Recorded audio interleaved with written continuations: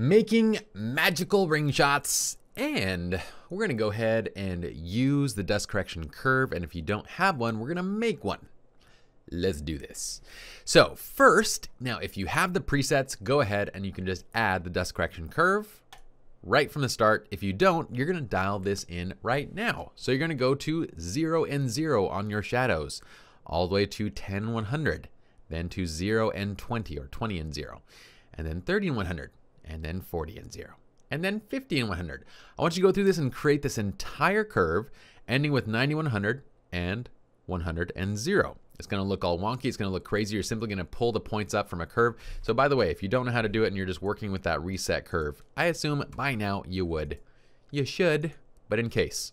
You're just going to grab that point, go all the way up to 100, and then you're going to grab this point, go all the way down to 20 and 0, and then grab another point from 30 and go all the way, and hold down shift, by the way, if you want to constrain just to one direction. So, and then same thing, go down to 40 and then all the way down to 0, and keep doing that until you have that full dust correction curve right here. Now when you have that, you'll save it out. Save it out so you don't have to do this every single time. So simply click plus, click check none, and then simply click the tone curve to make this your dust correction curve. Now it's already saved out, and I've simply named it inside of my tools as 00C dust correction curve add. What we're gonna do is we're gonna just go and modify our image, and when we're done, I created another curve, which is just a standard S curve that boosts contrast, and so I just click remove. So by adding that curve and then removing it, then we get all of our dust gone. So what we're gonna do is click add. We're going to go ahead and we're going to work the image. And by the way, check this out. If you look, it's difficult to see a lot of these little flecks that the dust correction curve just completely reveals. Okay, so that's why we use it. So I'm going to go ahead and just with my spot removal tool, we're going to click and just remove these visible pieces of dust from the image. Okay, see it here. And over here. There's a lot of little bits and pieces here. I'm going to just go for the kind of the bigger, more obvious ones so we don't spend forever doing this. Okay. That's almost about good. Lightroom, you make this so much fun. Oops, what was that? I just drew a big line in there. Don't you wish Lightroom could play music by itself? Sometimes I do. Nah, that's what Spotify's for. And Pandora. I like both. Okay. We're getting to it. That should be most all of it. Let's just zoom out, see if there's any other big pieces. There's a couple down here. All right. I think we got most of it. So once you're done with this, go to dust correction curve remove. Now what this does is it just creates a standard S curve. So all you got to do now is if you don't have the presets, you just create your standard S curve. So this is my standard S curve. It's at 14 and 11. It's at 37.6 and 37.6, 62.7, 67, and 85.1 and 89, and then 0, 0 on both sides. Save that out by clicking same thing, plus adding another preset for just a standard curve. And then you simply switch to that curve when you're done, and it keeps all of your dust correction that you have applied. So very nice, very easy way of getting rid of your dust right from the beginning. So if you notice an image that has a lot of dust, I would do that before really going and doing much else to the image, because if you do modify the curve or customize it, you don't want to have to go and redo that work beyond the standard S curve. So let's go ahead and start modifying this image now. Now what we have with this image is I took this ring shot. It's actually sitting on a chair, and I used 2 flashes that are firing right into the ring. And then I think I had 1 flash that's going right onto the background. So you have 2 coming from, oh, actually, you know, it was they're LED lights, 2 against the ring on each side, and then 1 flash against the background to kind of create this effect. It was taken at 1/100 of a second at f/25 and ISO 200. So I imagine that I did f/25 just so I could get to the level of depth of field that I needed to actually see the background. Because we're shooting on a macro lens, we have to go to a higher aperture. Even though this isn't the ideal aperture for sharpness, we're actually going to be reducing sharpness at that point. This was taken on the Canon macro, on the 100mm macro. So I'm going to go ahead and just tweak my crop real quick just to kind of straighten this out a little bit by pressing R. What we're going to do now is brighten up the image a little bit. I'm going to go ahead and add highlights, add whites. I want this image to kind of sparkle and have that really bright, nice look to it. So I'm adding to the whites and highlights here. I'm also going to actually negate that exposure thing, because once I added in those highlights and whites, it kind of got bright enough anyway. I'm going to go ahead and add a little bit of blacks back, just so we don't have pitch black in the rings. I want to make sure that the rings themselves are nice and bright. If I press J to turn on the highlight alert, this is what I'm seeing right now as far as being blown out. So I'm going to go ahead and I don't want that area to necessarily be blown, so let's just bring the white point down to maybe 20 and the highlights down to 10. And now let's balance. So now we can kind of play and balance between exposure to make sure that we're not blowing anything out. So see, now I can bring my exposure up quite a bit and we're not blowing out anything. So I'm going to go to 0.5 and then I'm going to leave it about here. 10, negative 10, 20, and negative 10. Remember that we still have contrast from our tone curve as well. But I'm going to tweak that curve just a bit to kind of pull up a little bit more mid-tone highlights, pull down a little bit in the mid-tone shadows, and a little bit in the deep shadows. That's looking nice. Let's add clarity. I'm going to use my clarity now to kind of add that mid-tone contrast back in the image. I also pressed J just to turn off the highlight alert. I'm going to go ahead and add to about plus 60. And for vibrance, I'm going to go up to plus 20, just so we get a nice pop in that blue in the background. So this is looking really nice so far. What I'm going to do now is, by the way, if you want to, this is a great image to kind of look at hue and just test things out. This is because in this image we have such a great separation of color. So if I went to the background, I can actually target the blues. I could turn them more into a teal, all the way down into a green, or I can go to the right side and turn them more into like a purple. So if I go and bring this up, it's going to go to this more deep purple side.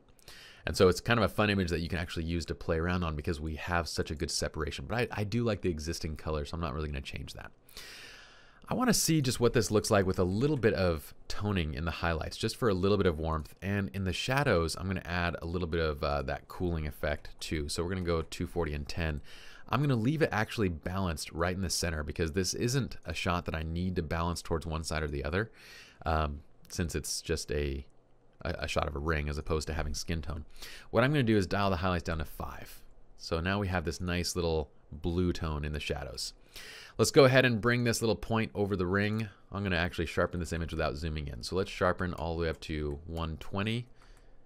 I want to enhance the detail quite a bit, but I do want to increase the masking and noise reduction by a bit as well, so we kind of don't sharpen. So if I zoom in now and you kind of turn this on and off, check this out. We're going to have a nice sharpening effect. You can see how shooting at f/25 for my aperture really ends up with a kind of a soft image. Okay, but that's with it sharpened. All right, looks good. Let's go ahead, and the last thing I want to do really is tweak. Let's do a little bit of dehaze on this just because I feel like it could use a little bit of that extra contrast. Okay, and then what we're going to do is use our radial filter. I'm going to go ahead and pull in a burn right from those rings. So it already has this nice natural vignette occurring in the image. I'm going to just kind of bring that out a little bit with this vignette. So I'm going to kind of reveal it more by doing a radial filter, and I'm going to burn all the way down to about 0.8. And this is looking really fantastic. We do have some big pieces of just little bits of hairs on this chair here. Let's see if there's any on this side. This happens all the time when you're doing macro stuff, and I'd really recommend probably if you want to get rid of it going into Photoshop. But let's take a look at the before and after so far. So here's the this is the after. Here's the before by pressing backslash. Here's the after. We have this ring shot that really pops. We have a good amount of kind of this nice highlight on the crystals or on the ring. It's not a crystal, it's a diamond. Real diamond. My groom ain't buying no cubic zirconia, whatever it's called. Actually, I think there's other ones that are even better. Moissanite? I think it's moissanite. That sounds like a weird word. Okay, what I'm going to do is do a highlight bloom detail enhancer. So again, dial this in if you don't have it. 50 and -5, 20 and -5 on blacks, clarity at 10.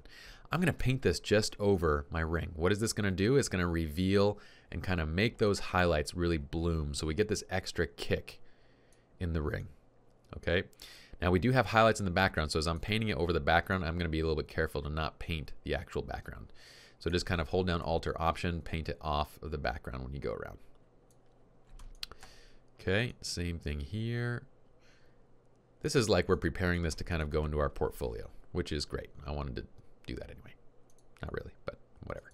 Okay, so turn it on and off. Make sure that you don't have any other areas affected. So I do have a little bit of this outline area right here. So let me just go ahead and subtract it off that. Same thing over here. And now look at the effect of that.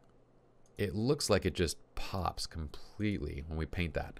I'm going to go ahead and hold down Alt or Option. I'm actually going to strengthen the effect to take it up a bit. Let's take it up. Let's take it up pretty high. I'm actually taking it up almost double the strength. Just make sure that we're not affecting the background because we don't want the background to look like it's being changed. And if you want to, you could actually zoom in and get really detailed in here. Hold down Alt or Option to bring up your eraser, turn on the auto mask, and then erase out of the inside of this. And it'll actually do a fairly decent job since there's such a good amount of contrast around the ring. So we can kind of go and apply it in these sections so we get a more authentic kind of look. What I would do is kind of reduce the strength and opacity of this once you've done it, just a little bit. Okay, so it looks pretty decent. Paint it into here. Just decrease the size of the brush a little bit and then kind of paint it into the area that you want it removed. And then hold down Alt or Option and just kind of pull it back a little so that the difference between the where it's painted where it's not is not as significant. We'll just pull it back to like 55. And that looks awesome. Take a look at this now. Look at this. Look at the way that that pops. And our background is still retained. That looks fantastic. Okay, so now let's just use our spot removal tool and let's use a small kind of brush and just paint around this hair. See if we can do, I'm thinking that we could probably do a decent job of removing it in Lightroom, although this is not very time effective. Okay, and where the crap did that sample from? Over there? Let's see if it did a good job. Yeah, not bad. I'll accept that. Let's do that right here. Okay. Again, you can see how it lags a little bit when we do this kind of stuff inside of Lightroom. Not a big deal if you're only doing a little bit of it, but definitely for, you know, if you're going to be spending some time on this, it's worth going into Photoshop anyway. And if we need to blow this up, honestly, we need to go into Photoshop anyway, because when you zoom into the ring itself, you'll notice that we have reflections of those dust and bits and scratches on the ring and things like that that I'd want to retouch anyway. But let's just say we're prepping this for web, and so these things aren't too big of a deal. Okay, I'm going to just get that guy out. That looks great. Okay, let's take a look at our final before and after, and we can see this ring really just popping and shining. That looks so cool. So how do you get your rings to pop? Well, you add a little bit of light in the production of it, and then you can add that highlight bloom in the post to really make those details sing. That's it for this tutorial. Let's go on to the next one.